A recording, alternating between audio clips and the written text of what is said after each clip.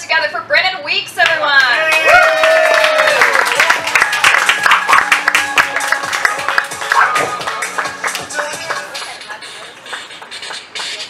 Alright, hi guys, how you guys doing?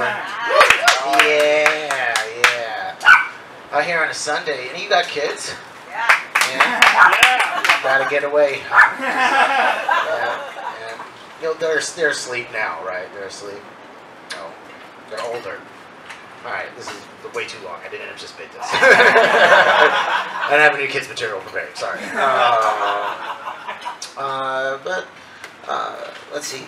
Is anybody else just spiraling? It's a little much right now. That's where I'm at, yeah. Just take a second, I gotta stop smoking with my neighbor. That's my problem. That's my problem. This 20-year-old kid, he just wants to bring 2 like fucking brand name joints, right? Those are dangerous as hell. You're like, what is this? He's like, the numbers are off the charts. And I'm like, because he calls me pussy and I feel insecure about that. It's a 20-year-old like, little fucking asshole.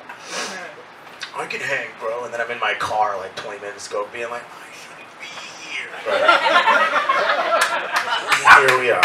Okay. Alright, I'll bring a little dip and try to get this out.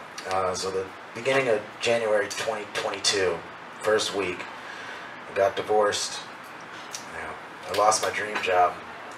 I got my car towed. Happy New Year. Happy New Year. And I'm still getting over it. To be able to make a better version of myself, I joined a men's support group. Tried to do that, right? And partying with divorced dudes is a double-edged sword, let me tell you. Because we fucking rage, man. And by rage, he holds me when I'm crying in his car. We're smoking bowl, it's 5 a.m. He did too much coke. We can't sit still, right? That's what being divorced is like. I don't know. I'm doing all right. I tried dating. I've come out as a trisexual. Alright, I'll give it a shot. What are you into? I'm lonely, right? Maybe it's an overshare, see how you guys take it. I dated a pretty famous actress for a little bit.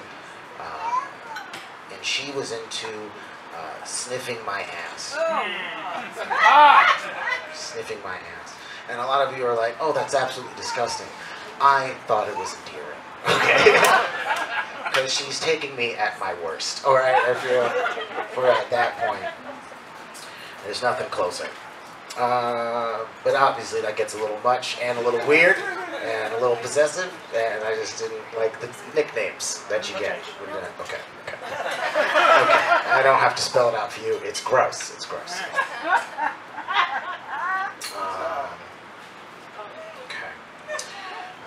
So my dad was a Broadway star. My dad was on Broadway. He's in movies, he's in films, he's in blaxploitation movies. Obviously, he married a white woman. Okay, where we're at here. He was in films such as Shaft, Truck Turner, and Black Belt Jones, which is like a black kung fu movie. So growing up was hard, because if I didn't do my homework, he'd be like, "Now listen here, Drive Target," and then whoop my ass to a Curtis Mayfield soundtrack. You ever have your Christmas toys be used against you in a beating? My dad couldn't find shit except my Hot Wheels tracks. He came over at me looking like a glow-in-the-dark Darth Vader. And what sucks, he's light-skinned, so he kind of looks like James Earl Jones.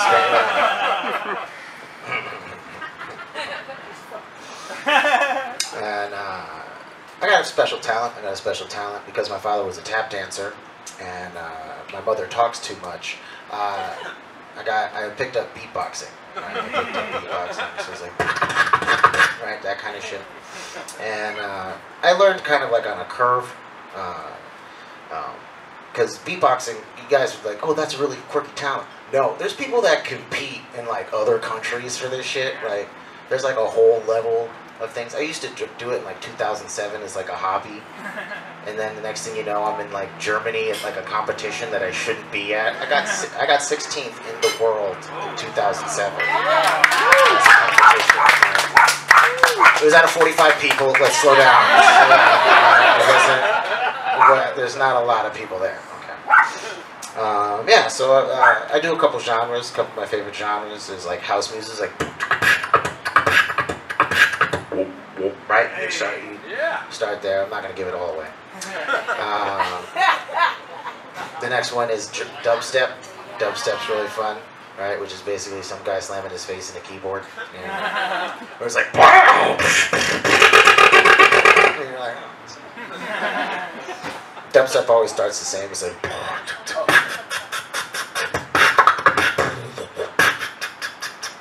and there's the big breakdown. It was like, something satanic. And you're like, why do we have to put that in there? Music industry subliminal messaging. It's like, okay. The last one is drum and bass music, of course. And then the American version, which is always watered down. Like, and I found that a lot of these drum and bass and electronic artists steal from black musicians. Right? You all remember Uncle Luke? Don't stop, pop that pussy, let me see you do the round. Get it. Alright, thanks guys.